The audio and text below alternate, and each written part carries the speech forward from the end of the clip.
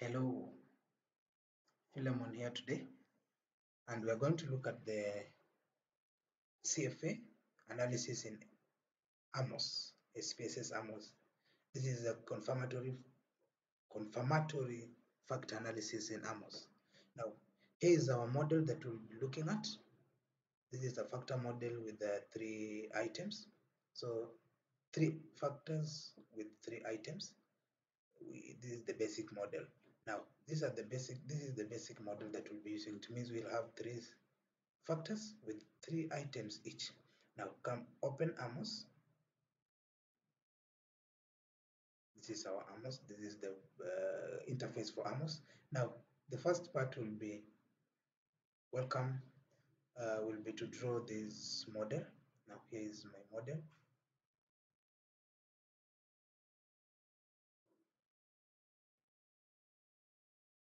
So we have 3 models.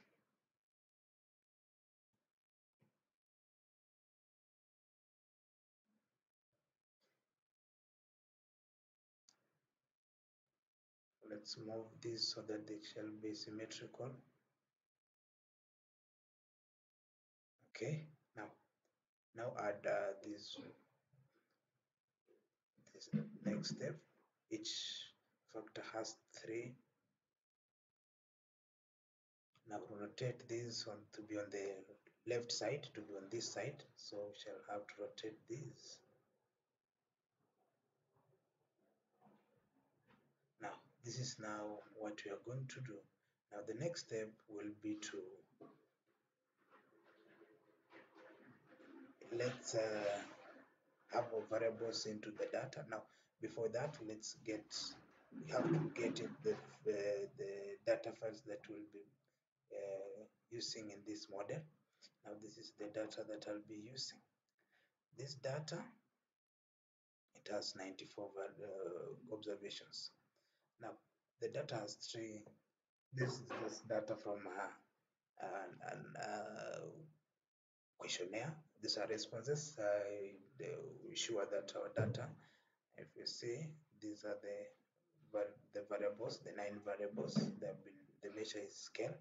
So we shall be moving around to see how we create this model, this factor analysis in SPSS. Now the next thing will be to import these variables into these leaves.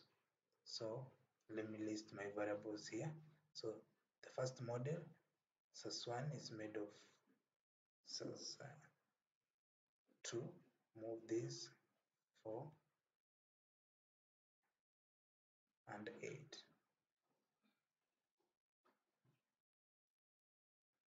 According to the second model, this 2, 6 and 8, 3, 4 and 7. So this means that here 2, this should be 6.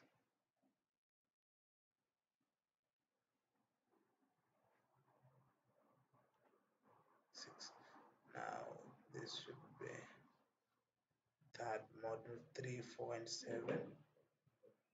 3, 4, 7. And then the last model will be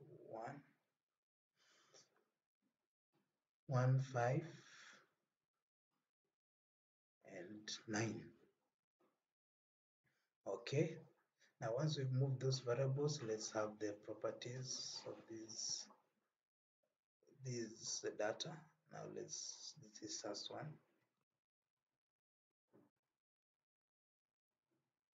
This one. This will be SAS2. This will be SAS3.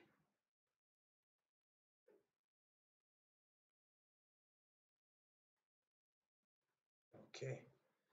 Now we can also name this part. So this, because small ones, we shall be using a font size of 11. So let's say this is U1. Then we continue to put the U2, U3,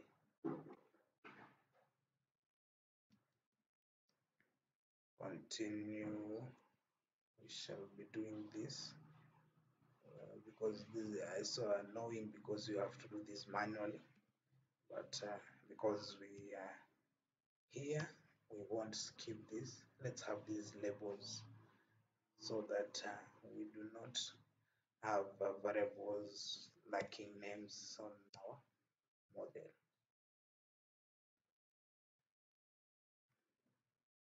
Sorry for that.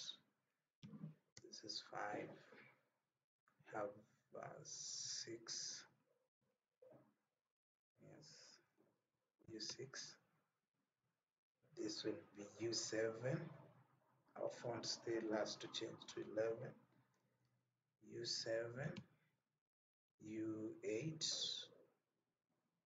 with the font 11, and then the last one at U9, font 11 at U9.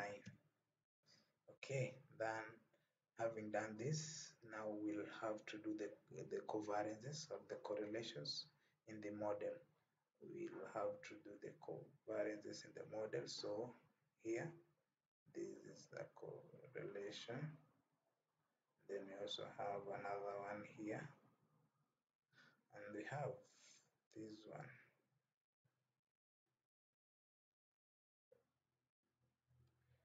So we've now drawn the covariances. Now we have to, now that we have, this is now our model. This is the factor analysis in AMOS. This is AMOS. This is just an analysis tool. We'll have now to get, once we've drawn the model, we now know what are we going to estimate.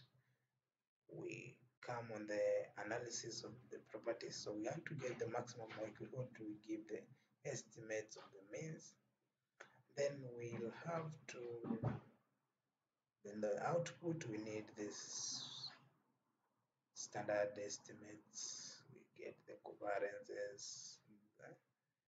Can also have to get the all that you need. Check whatever output that you need from this model. Though for now, I'll use this. Then this will now be my data. First, I'll have to save. Let me save this. Now, after that, you can now calculate the means. So you can see we have now a chi-square of 0.89 with the degrees of freedom 24. That is the result from the model. We can have this. We can look at these as the correlations between these variables. We can make this one. We can just let it look nicer. We'll remove this.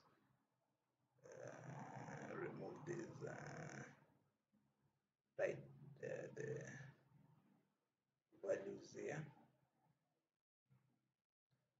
Okay, again, here, the same fact.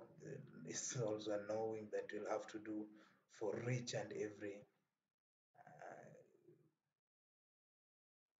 element manually like this. There's no way. Actually, it's annoying, but we have to do it so that we can make our model much visible. Now, this is now what we have done. This is the model. The models as we were saying. SAS1 has SAS2, the 6 and 8, SAS2, 3. So these are just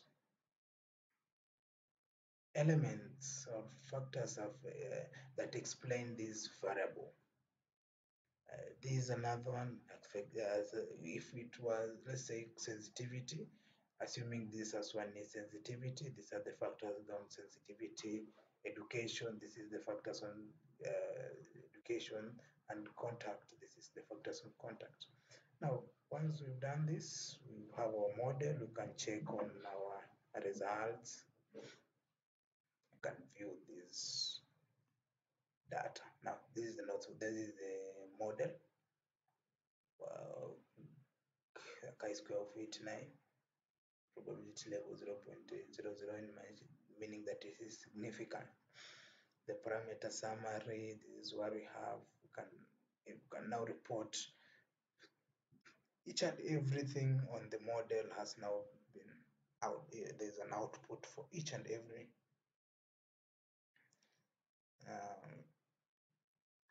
these are the multiple squared correlations, the factor weights here. You'll now explain your model as per your need using these results. This is the model that has been fit. I think that is what we can do today. Thank you for your time. Please subscribe to the channel. We'll be continuing to do more analysis on this channel. We have a lot of analysis in different softwares, and anytime and every week we should be having a video uploaded on the channel. Please subscribe and let's learn data analysis together. From my side, I just want to say thank you and continue watching. Hope you enjoyed the video. Thank you.